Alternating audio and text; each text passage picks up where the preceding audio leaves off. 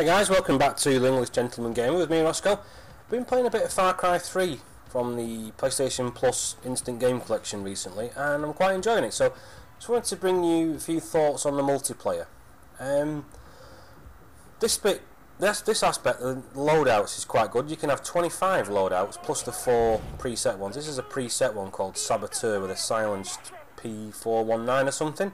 I haven't got my head around all the nuances and finer points of this game yet, but it's quite good fun. I like most about it. I mean, I got a first blood there, it's quite good. I think it's about my best moment of the match, to tell you the truth. There's a few things, there's quite a lot I like. This is one thing I dislike about it. It's about 15 seconds till you respawn between deaths, which is a bit irritating. And so far, I have yet to work out how to spawn on a teammate. You don't appear to be in squads either, or not that I've noticed anyway.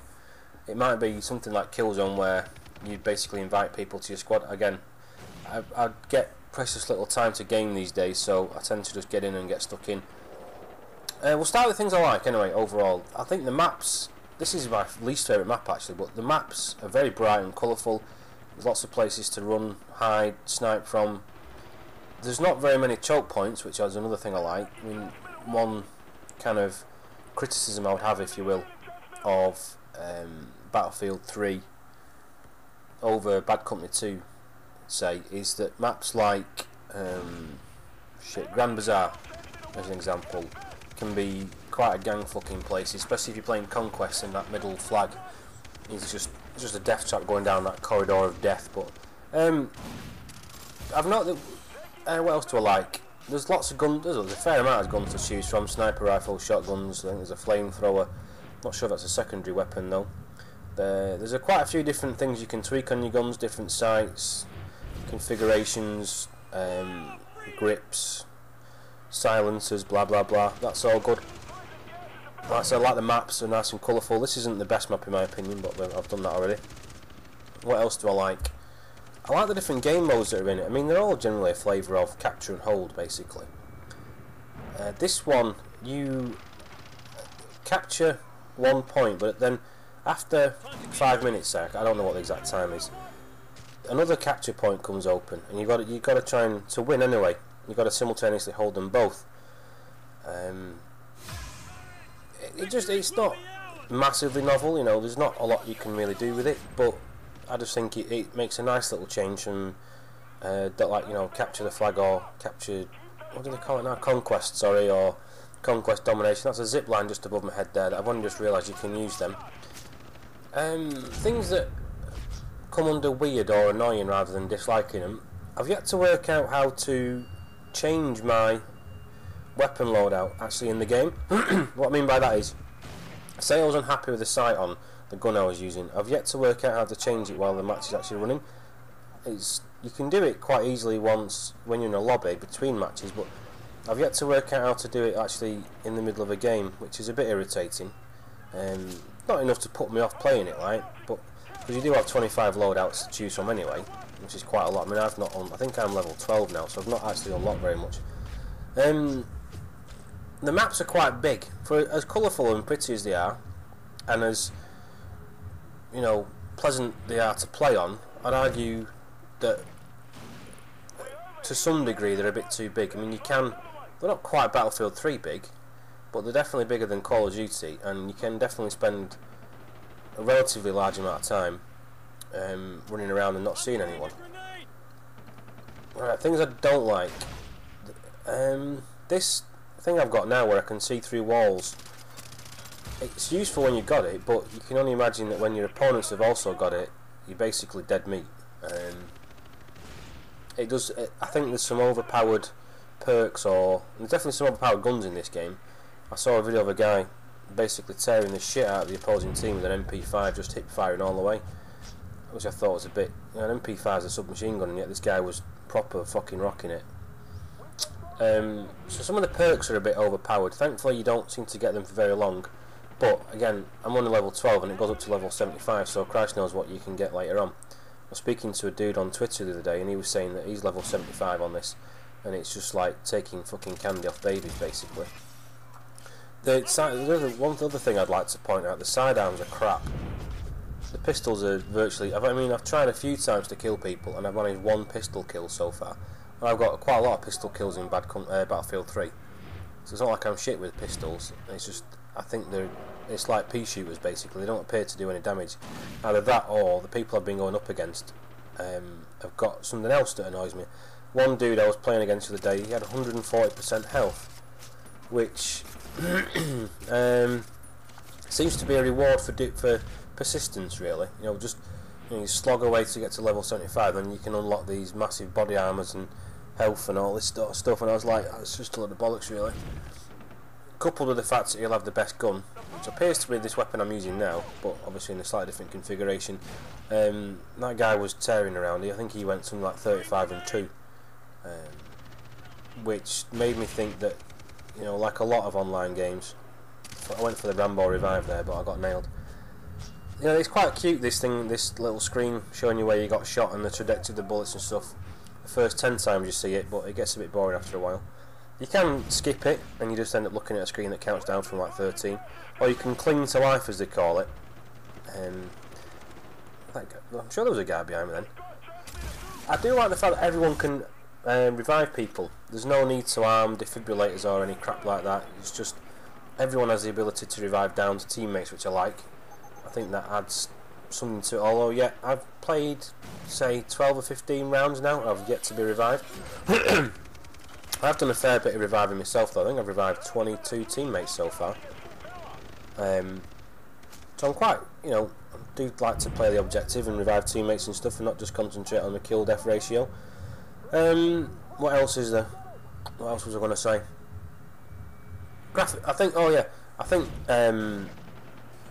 6 aside is a bit on the low side, given the size of the maps. I'm not sure that, or is it 6? Is it supposed to be 24 players? I can't remember how many is in the lobby, but I do think it feels a bit empty sometimes.